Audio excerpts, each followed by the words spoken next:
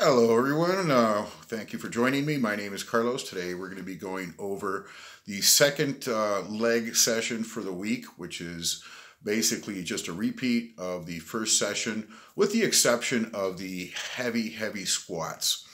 So today we took special emphasis in the warm-up with the bicycle, with the spinning bike. 12 minutes, very just easy. Try to get the knee, working again, warming it up. And then from there we went to the walking lunges. These walking lunges are extremely effective, not only for the stretch, for the opening up and stretching of the muscles to prime them for the heavier weights, but they actually do build muscle. So today we did a long step walking dumbbell lunge with around 25 pound dumbbells for about 40 steps. Very effective. From there we went to the Bulgarian split squats, which are probably the most effective isolation exercise for the quads and for the glutes. So those exercises are also being progressed on. Obviously, the idea there isn't like to do extreme weights. I've seen these videos with these top bodybuilders doing like 400 pound walking lunges. I'd love to do them, but that's not the program right now. We're just trying to get in a little bit of extra volume, trying to pump and stretch the muscle and just get primed for some heavier activity. So from there we went to the barbell squat. I wasn't planning on doing squats today and certainly did not hit any PRs or do anything special. Just did a few reps, basically, going from 2 plates to 3 to 3.5, just to maintain the movement, to maintain the stimulus, the continuity of doing the heavy weight.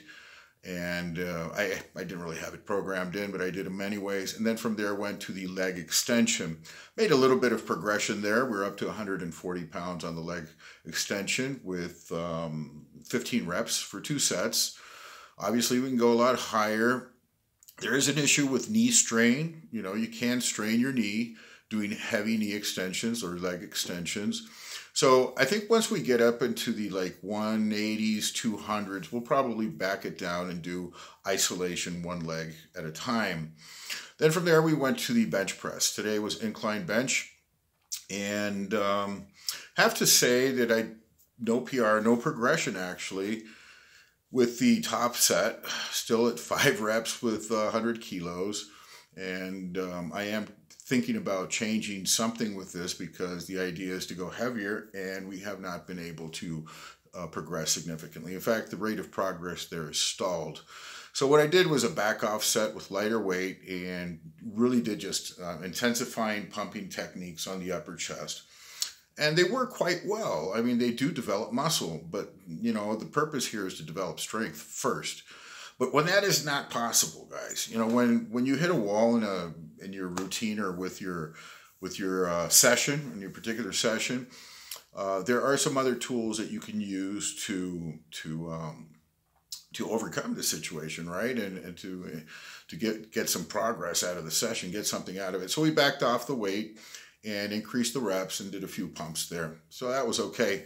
From there, we went to the barbell curl, the Z curl, and had a slight progression, trying to maintain as strict a posture and form as possible. None of this heaving stuff, even though on some reps there is a little bit more heave than others. The idea is to completely contract the arm and to isolate the arm and not get body momentum into it. A little bit of latitude there. It does happen a little bit towards the last reps. So started out with 6 reps and then last session was 7 and today we're up to 8. But those 8 reps felt a little bit easier than before. The weight is a little bit more manageable, and of course this comes from just practicing with that weight, right? So once we get into 10, 11, it's time to move up with weight, but not yet. There we went to the dumbbell biceps curl, and we did have a progression on that. Have been dominating the 40-pound dumbbell curls. So today we moved up to 45ers. We've been doing 12 reps for 40s And today going up to 45s could only do 6. That's fine. That's great, because next session, we have something to strive for. 7, 8, 9. All these are progressions. Each and every single rep that you can increase on your set is a progression. Granted, we would like to see a faster rate of progress, but it is what it is. And from there, we rounded out with the calf training. Calf training? Did we do calves yesterday? No. No, in fact, that was it. That was basically it for the training session. Very low volume, nothing special, just another session to continue this progression in strength. And it was a very important session, because it will prime next week's workouts. So, that's basically it. Not every single training session is neither magical nor it's like the greatest workout ever, but each and every workout is indispensable. It's another link in this chain for progression. How do people get really strong? How do they get big? Well, step by step. You don't just jump from here to here. You have to take it incrementally, and once you reach a certain level, those gains come slowly, but they have to come. Gains must be acquired by, any method possible, practically. You have to do whatever it takes to make these gains. And what is it that I'm doing to make these gains possible? Well, first of all, stayed in a hypercaloric state, eating more calories than I burn. So trying to gain body weight is fundamental in the pursuit of strength. Now, you can gain strength going into deficits and, eating suboptimally, but that's not the idea. The idea is to make this thing a little bit easier on you, so more calories, the better. No, let me take that back.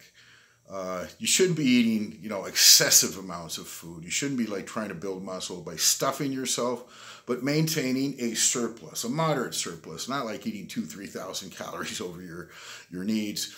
1,000 is way too much. I'd say like 500 to 700 calories is really pushing it.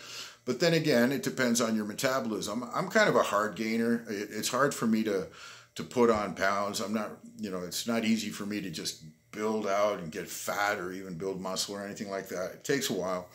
So maintaining a slight caloric surplus is what's needed. Besides that, just the regular supplements that everybody uses in bodybuilding, nothing extreme or anything like that. And what else? That's it. That's basically it for today. I don't have, much to say about this workout. It wasn't really exceptional, except the warm-up and those dumbbell lunges. Every time I do those dumbbell lunges, I feel satisfied. I feel like I got a tedious exercise out of the way, one that's very important, and it actually does build muscle and really improves the physique. The other thing is, you can't really neglect the glutes and can't neglect those body parts in the pursuit of strength. These are accessory muscles and are very important. So when you're going deep into the hole on a squat, that's where you need, your glute power and your hamstrings and all of this. And if you neglect them, if you only do squats, you're not going to build as fast as if you do these accessory movements. So I highly recommend doing the dumbbell walking lunges, the Bulgarian splits, and as always, warming up as efficiently and as best as you can, because you don't want to tear any muscles, you don't want to get hurt. And that's the other thing with these squats. You can definitely you can injure yourself, your knees, your lower back, and all of that. So it's very important to stay limber, stay warm, and stay safe. Anyways, guys, God bless everybody, and have a wonderful week.